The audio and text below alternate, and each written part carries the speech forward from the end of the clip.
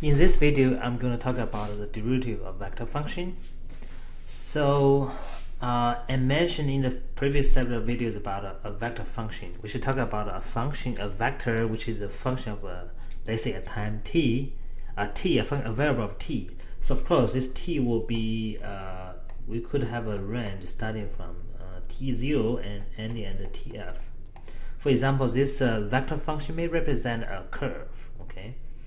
When we talk about the vector derivative, which it's kind of related to the scalar derivative. We all know how to compute a derivative for a scalar function. For example, if I give you a function which is x of t, let's see, is t squared, and we know how to compute a derivative. X dot t, of course, with respect to t, is just a 2 sub t. Okay.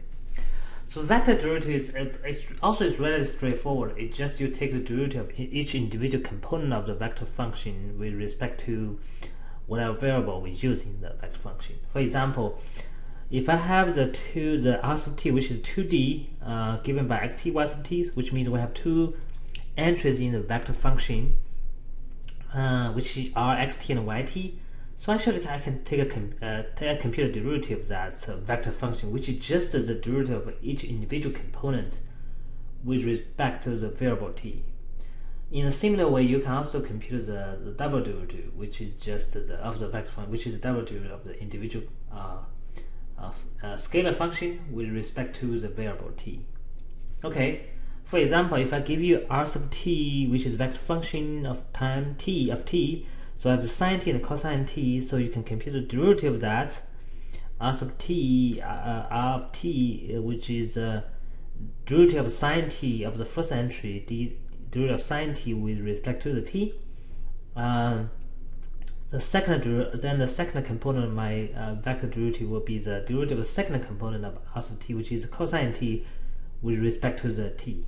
So if you take a derivative, you see which will be cosine t of the first entry, second entry with negative sine t. Okay, we can also compute the double derivative of the vector function, the one function I give you, which is just you take one more derivative of your first derivative of the r sub t, which means I take a derivative of the first one, which is derivative of cosine t with respect to t. The second one will derivative of the negative sine t with respect to dt. So what I have is negative sine t, negative cosine. That's the second order derivative of my r sub t. Okay. All right. Now I'm talking about some physical meaning of this the derivative of vector functions. When we have some physical meaning of this r sub t, right? Otherwise, I don't know the physical meaning. So this is the assumption we have. Assume that this r sub t represents the position, or I will say the location, right, of object at different time, of course. So t represents the time, which means if you remember in the previous video I talked about, if I say this is my curve represented by r sub t, and actually this curve represents the location the object moves along this path at a different time. You can sort of consider what the r sub t means. Okay, to represent the position or trajectory of the object as time grows. Okay, now we can take a derivative, right? We take a derivative of that one, which is, let's say we represent this derivative as u sub t, which actually has a physical meaning. The physical meaning of r dot t, okay, is the velocity of the object, which means you can sort of see, oh yeah, the velocity, let's say for this point, your velocity is moving into this direction. You basically can tell that. It's also tangent point of view. The tangent line, basically. The tangent line is actually pointing about the velocity of the object if my rt represents the position of the object at different time. Okay? You can also take a second order derivative of this rt, which will give us the acceleration of the object, okay, which is again is a vector. Okay, I don't know how to draw this one over here because it's a little bit hard to draw that one. But what it means is if you take a double derivative, you actually get an acceleration. Okay, it's like when you drive a car. If I drive a car, let's say I'm driving a car along the path. Okay, so if I take the first order derivative of the trajectory of my car at different times, so I can get a set of velocities for this car at a different time.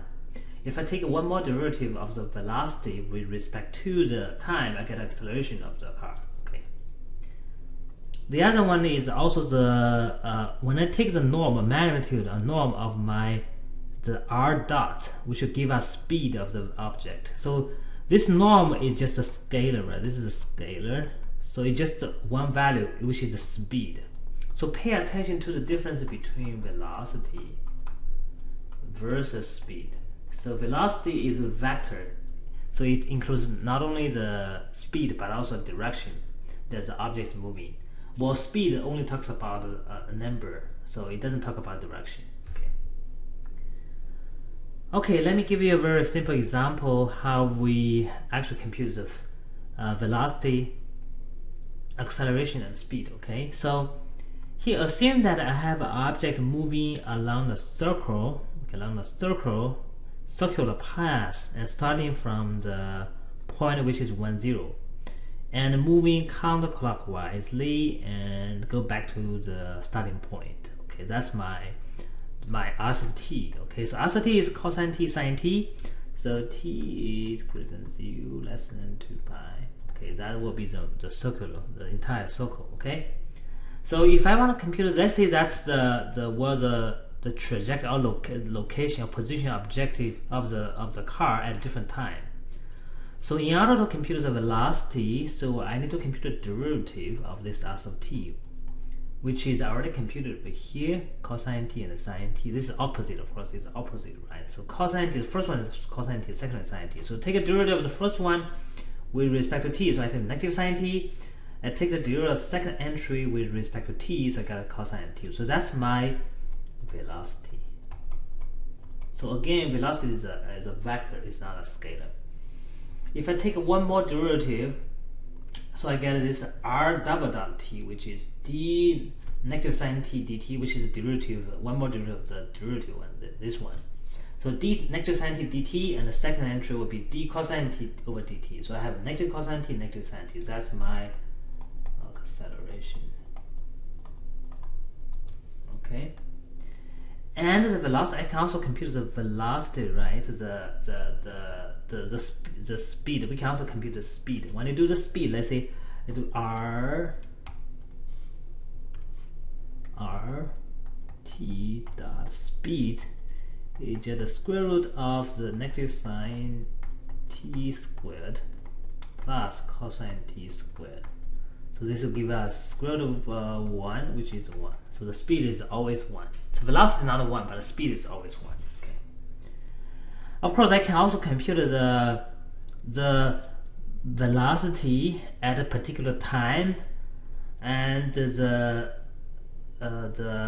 speed at so this is the velocity. This is how we can velocity at time 0. Okay, this is the speed at time 0. Of course, speed doesn't really matter. And this is my acceleration at t equals 0. Okay, you can compute that. Okay, you can also compute the speed. This is a calculation of the speed. Not speed. This is a velocity at t is pi over 2. Okay, what you do is just replace the whatever value I calculate here by the actual t. Okay, when you replace t by pi over 2, you get the r dot pi over 2. You replace the t by pi over 2, you get a negative 1 0. This is my speed, this is my velocity, and this is my speed. Again, the speed doesn't matter; it's always 1. And my acceleration, you just replace whatever we calculated over here. Replace t by pi over 2, so I have this acceleration over here. Okay. So that's the physical meaning. Again, I want to emphasize that this physical meaning makes sense only if this r sub t represents the position, or you can say location of an object, and t represents the time. Then that's the physical meaning. When we take the derivative, the double derivative, and we compute the norm of the derivative, they represent the velocity, acceleration, and speed.